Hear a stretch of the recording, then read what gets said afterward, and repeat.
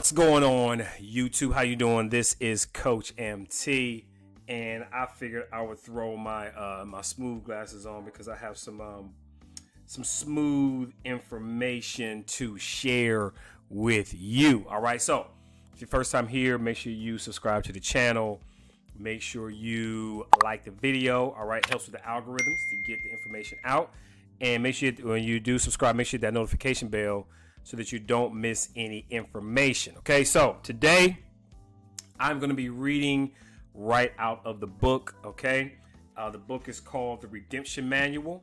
All right, so this information is not coming from me, but I figure I will read out of the book so that you can understand why individuals like myself or anyone out there that's sharing this kind of information, why we do it. All right. So this comes out of, I think it's chapter 2, page 88. I know it's a thick book. I know a lot of people don't like to read. I know it. I know it's a lot of work. It's a lot of reading. It's a lot of studying. It's a lot of trial and error. It's a lot of, okay, they didn't accept my documents. I know it is. It happens to me. It has happened to me. But one thing I learned about this process is that if I continue to focus on it, right, continue to focus on it, the information I need will come to me to have the success that I'm looking for, right? To be able to do the things that I'm able to do for my life. All right. So do not be afraid of reading and learning and getting the information, right? Even in the Bible, it says the people perish for lack of knowledge. And the fact that, we don't have the knowledge, then we perish, right? So right now, a lot of us are perishing because we don't understand where we are in this process. Okay, we don't understand where we are in this process. We believe that we are citizens, and we are not citizens. Okay, well, some of us are. Okay, some of us are citizens under the Constitution, and the term citizen became privately. A lot of things were done without our consent. Okay, and I mean people from back in the day in the 1800s when all of this was going on between 1871 and 1878, where the term citizen meant corporate entity. Okay, under a lot of things that were going on, people didn't like. At one point there was 7 states that walked out of Congress, and they had to be reconvened under gunpoint almost, right? And that's when everything changed. Everything began to change at that point in time. So I'm going to read here from the book. Now, if you want to get the book, you can get on Amazon. There's a PDF download floating around out there. I think maybe on Scribe, where you can get the PDF if you want to save yourself some money. But I always get the hard copy, right? I always have to have the hard copy in my hand. That way I can highlight. I can always refer back to it. It's just, I just like the hard copy. Okay, so let's start right here on page 89, where after they talked about the 14th Amendment. Okay, it says through the 14th Amendment, an artificial person, corporation, entity, franchise entitled Citizen of the United States was born into private corporate limit liability. Section 4 of the 14th Amendment states that the validity of the public debt of the United States to the bankers shall not be questioned. This is when the United States was sold over to the international bankers. All right, and the bankers control everything. You might think it's the president, right? It's not the president. The president got a damn thing to do with this country. Okay, I know we was all excited, especially black people when Barack Obama became president. But please get out of here. Has anything changed? Right? Nothing is changed because it's the bankers that own this land. All right, it's the bankers that own the land, and we are the commodity. Okay, so let's keep going. So it says, with the above referenced private jurisdiction of the international bankers, the private and foreign owned Congress, because Congress became private and foreign owned. If you go back on page 88, it says, let's see, President Lincoln issued order number 2 in 1861, reconvened the Congress at gunpoint in executive emergency martial law rule jurisdiction. Since that time, there has been no de jure sanctioned by law Congress. All right, everything functions under color of law, which means appearance or semblance without substance of legal right. Okay, so that is what happened. So it says that within the above referenced private jurisdiction of the international bankers, the private and foreign-owned Congress formed a corporation, commercial agency, and government for the District of Columbia. Everything was formed, right, through what? The international bankers, okay? So just to let you know, this whole commercial process is a global thing, okay? And central banking is a global thing, all right? It says on the date February 21st, 1871, this corporation was reorganized June 11th, 1878, and renamed the United States government. This corporation probably trademarked the names United States, U.S., U.S., U.S., U.S.A, USA, and America. All right, so we're dealing with a corporate entity. So let me ask you a question. Can you be a citizen of a corporation? Absolutely not. All right. Walmart's a corporation. Publix is a corporation. Kroger is a corporation. You cannot be a citizen of a corporation. Only a consumer. Only a consumer of a corporation. All right. So that's what we turned into. Okay. So it says when the United States declared itself a municipal corporation, it also created what is known as a cestui trust to function under by implementing the federal constitution of 1871 and incorporating the previous United States constitutions of 1787 and 1797 as amended as bylaws. Naturally, as the trustees of the trust, this empowered the United States government, okay, because the United States government became the trustee of the cestui trust that was created. All right. If you didn't notice, we all have one of those as well, too. And in the process that we deal in, we show individuals how to kind of access it to make certain purchases that they need for their life. OK, so let's see. This empowered the United States government to change the terms of the trust at will. As evidence under the federal constitution of 1871, the 14th Amendment, the people of the United States without their consent were declared citizens and granted civil rights. These so-called civil rights are nothing more than privileges. Privileges which the government licenses, regulates, and can reinterpret to suit its purpose at any time for any reason. That's why laws are always changing. The laws don't change to help you. The laws change to help them, right? Like the tax code is changing all the time. And, you know, they make a bill for this and a bill for that. It's not to help you, all right? The G word, all right? The G word is not here to help you. They're here to help themselves. And they're taking from you.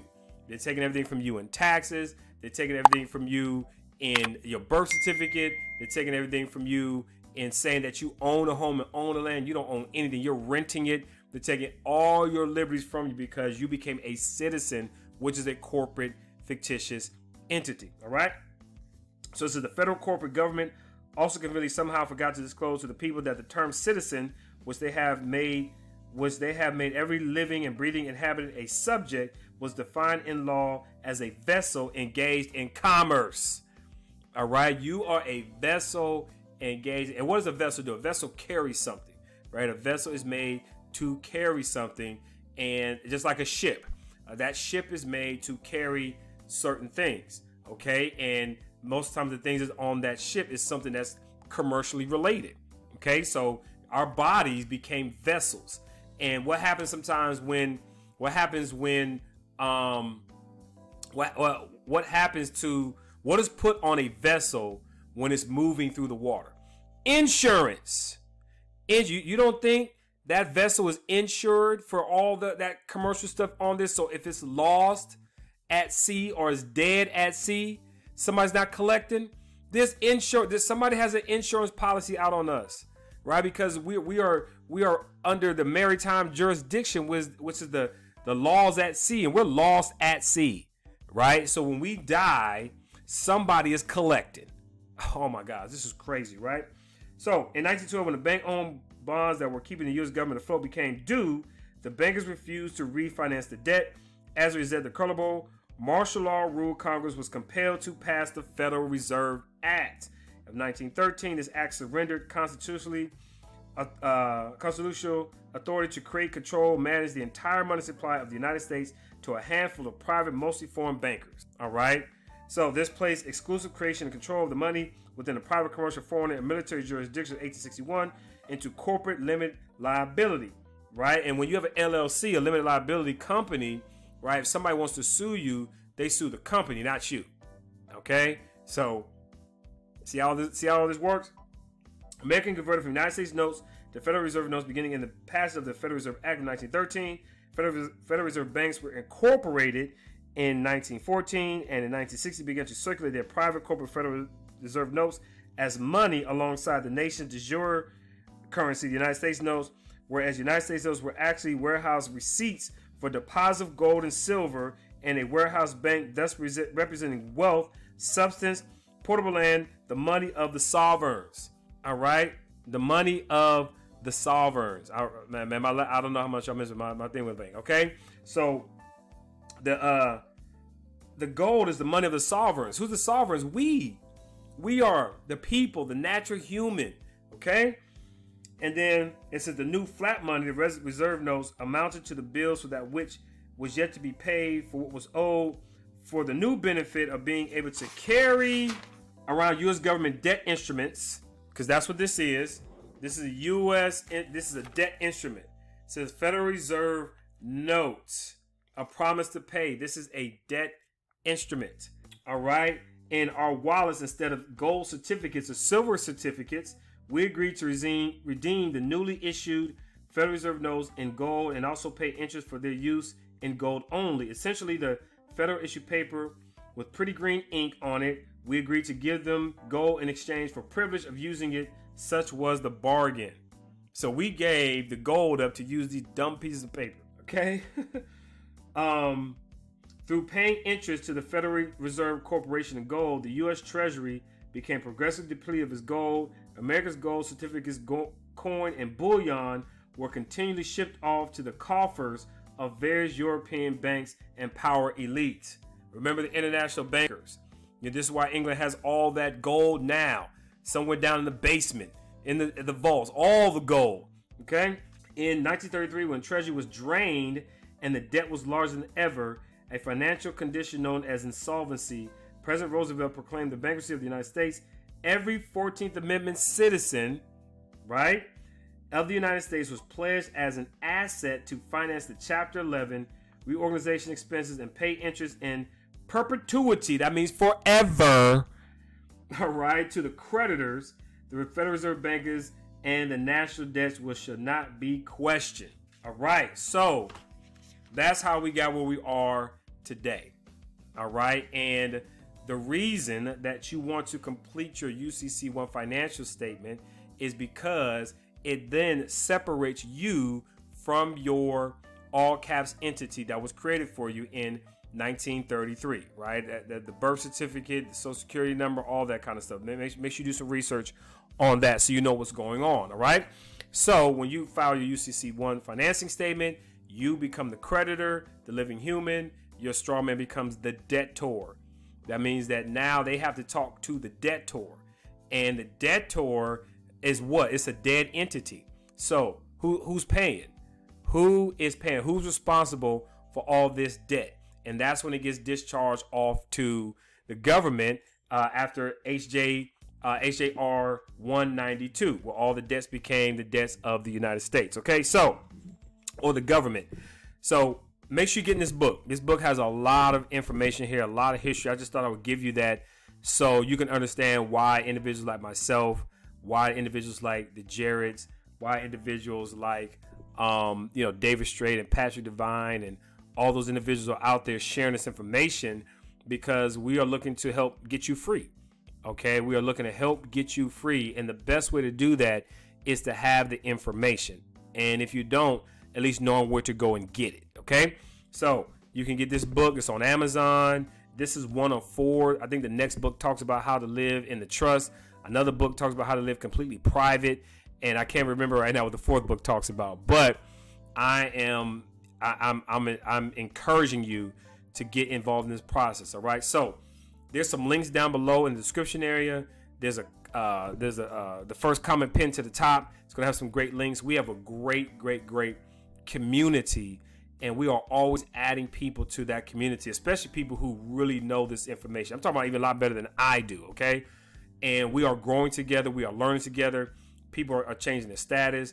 Individuals are getting their SPC done. They're learning how to put people on notice. They're learning how to live in a trust. They're learning how to protect their assets. They're learning how to get out of foreclosure. They're learning how to